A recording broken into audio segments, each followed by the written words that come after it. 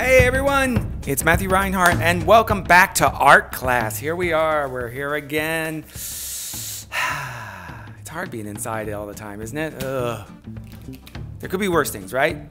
We all have to just do our little part, right? So my part today, we're gonna make another art project. Let's do it, yeah. Making art is fun. Making art is fun. Dancing around is fun when no one's looking. Yeah. Here's the stuff you need. We need crayons. Okay, you definitely need crayons for this. And we need, let's see what else. Ooh, we need paint.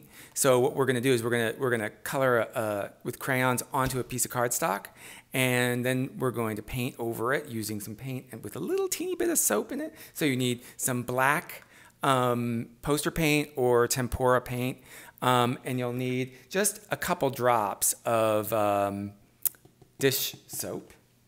You'll need a brush of some sort. You don't have to have a foam brush like this. You can use another kind of brush, but a brush.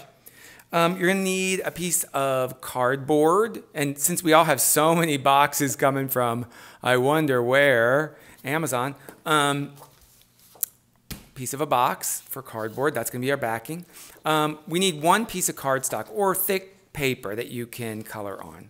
All right, so this will be a little thick, and I would prefer, you can use white if you want, or you can use another color. Let's see, what else do we need? Where's that other stuff? Oh, well, if you have like a skewer, a wooden skewer like this would be great, especially one with a point. That would work. Or you could use a paper clip that you undo, and you're going to use the edge. You're going to use that for later on. Let's see. Oh, we need some masking tapes. Masking tape. So these are all the things. I think we remembered all the tools. Yes. Should we get started? Let's go. All right. First, we're going to take this lovely piece of cardstock, and we are going to tape it to the cardboard. And you'll notice that the cardboard, you need to make sure that the cardboard is a little bigger than your cardstock, okay? I could do it either way. Should I do it this way? Let's see. Which way looks better? Ooh, I like it that way. So I turn it that way. And what I'm gonna do is I'm gonna take my masking tape here, and I'm going to just tape the edges down. You don't have to tape it real hard. Just want to make sure that we tape it down completely. So we're going to frame our cardstock with masking tape, right, like that. You know I love using. All right, do you need time to catch up? All right, now this is the fun part. We get to be a little creative here. We are going to cover the cardstock with crayon, and we're just going to paint. Paint. You mean we're going to draw it? We're going to color it. We're going to color in all kinds of different colors to fill the entire piece. And what I want you to do is I want you to color really hard. I want you to color really hard and color it. Don't leave any white left in the paper that's exposed, okay? So use any colors you want. Make any pattern you want. You could make lines and make lots of lines. You could make swirls. You could make round things. You could make sections. You could make circles. You could do it in squares. You could do whatever you want, whatever pattern you want, whatever colors you want, as long as you cover the entire piece of cardstock that's exposed. You're going to fill it with different colors, and you're going to make sure that you color it in entirely, and there's no white spaces left. All right? So this is the time to get a little creative, and let's get started now.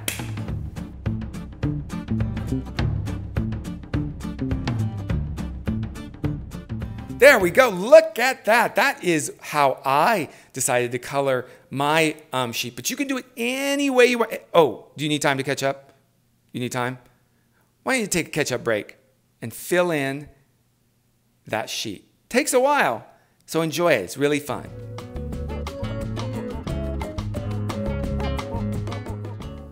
Did you catch up? Awesome. All right, here's the next step. So we've got everything colored, and you can see it's pretty heavily. I used a lot. I colored really hard on there and tried to fill it. And these are the colors I chose to put in there. Are we ready for the next part? Let's do it. Okay, let's put away our crayons because we don't need those anymore. We don't need the tape anymore. Let's see what we do need. We need our paint. And we need just a couple drops. Just a couple drops. Let's make sure I do this right. 1, 2. Oh, that's enough.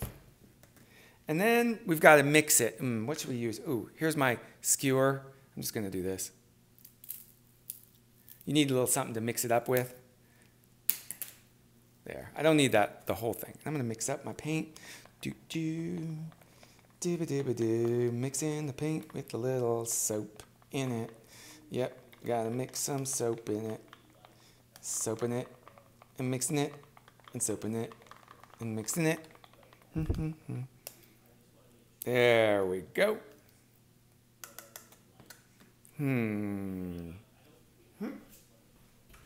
Gotta throw that out. All right.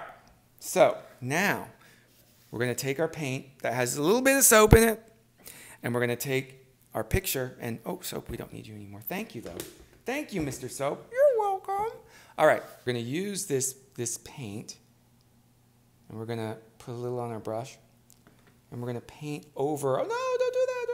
No, that's what we want to do. We're going to paint over the crayon. You want to make sure it's kind of, it covers it. See how I'm doing that?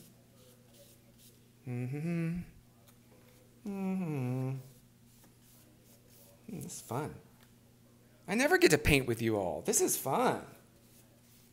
This is a fun project. Now, when you made your crayon thing, your crayon part, it sometimes takes a while. It could take up to 20 minutes to do it really right. And it's okay if it takes that long.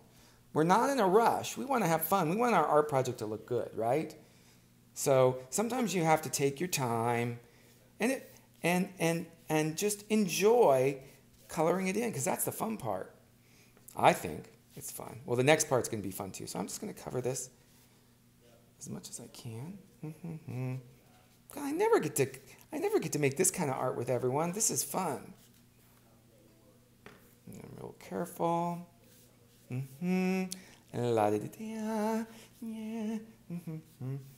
Just spread it around. Make sure it's good and spread. Cover up our picture. All right. Now, there we go. It's covered up. We're done with our paint. Now I'm going to go wash my fingers. See, look, I got paint on me. I'm going to go wash this brush so I can use it again later. But we have to let this dry. So let's let it dry. You got to let it dry. It's going to take a little while. Got to have some patience. Here, I'll blow on it. No, that's not enough. That's not enough. I got to let it dry. So it's going to take a little time. So let's take a break, and we'll come right back. Ooh. Is it dry? No, it's still not dry. Gotta be patient. Okay, let it dry. Just let it dry. Just do something else. Now that this is all dried, we're going to use our skewer. Now this is just a wooden, or you could use a wooden dowel that's been sharpened. You could do that. You just need to make sure the edge is pretty sharp. It's kind of not like so a little bit, ow. No, it's not that sharp. But you just need to make sure it's a little sharp. And you don't use a pencil. You could use also a, like I said, a paper clip that you uncoil and use the edge to make your drawing. Now what we're going to do is we're going to start, now that this is dry, let's pull in. Let's get in there closer. Now we can scratch away. That's why it's called scratch art. Now we can scratch away some of the paint, and look, color shows up. Isn't that cool? So now we can start designing something. I don't know what this is going to be. What am I going to design? I don't know. But now we can draw using this dowel or the edge of our paper clip or whatever, and we can scratch into the black, and then we'll get lots of really rainbow colors. So you can scratch any picture you'd like into this. And take your time. It might take a while. It might take me, Oh, I don't know. It might be taking me a little while to get this done, but maybe I'll just start doing it right now.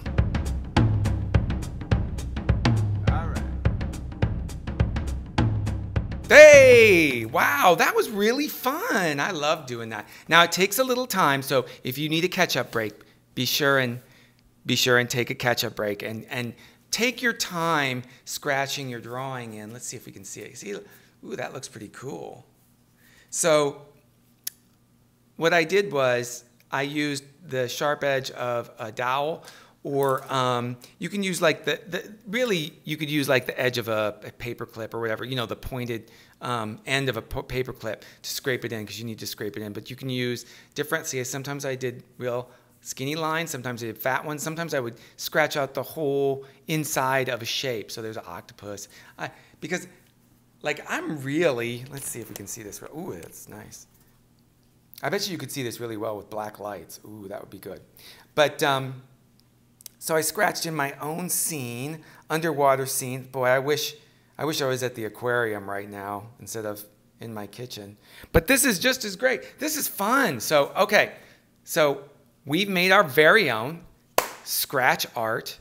We scratched it in into the paint. And we can see all of our really cool crayon colors and patterns underneath. So you can make one shape if you want. You don't have to make a scene like this. You could make like one shape if you wanted to. Like if you just liked, I don't know, like let's say you like a unicorn. You could just make one big unicorn and scratch out the entire shape of that. You could make anything you want. You could put your name, whatever you want to do. Now, I'm seeing now that there are certain areas that are better than others. And where I didn't paint, see, sometimes I make mistakes, right? I make mistakes just as much as everybody else. I make them all the time. They should actually call me Mr. Matthew Mistake Reinhart, because I make lots of mistakes. But I think that the better areas of the scratching were a little bit thicker paint. So make sure, remember, when you paint on the black paint, use a few drops of dish soap. And also, don't be afraid to lay it on thick. But you have to make sure that your paint dries. So this was a fun art project, everybody. I'm glad we got to do something different. I think we're going to do some more things besides just always doing the same old, we're not just going to do pop-up stuff. We're going to do all kinds of other, and paper craft stuff. We're going to do some other stuff along the way too. I hope you enjoyed this craft, and I hope you enjoyed art class today. I'm so glad to see you all, and I will see you next time. Bye-bye. Stay safe.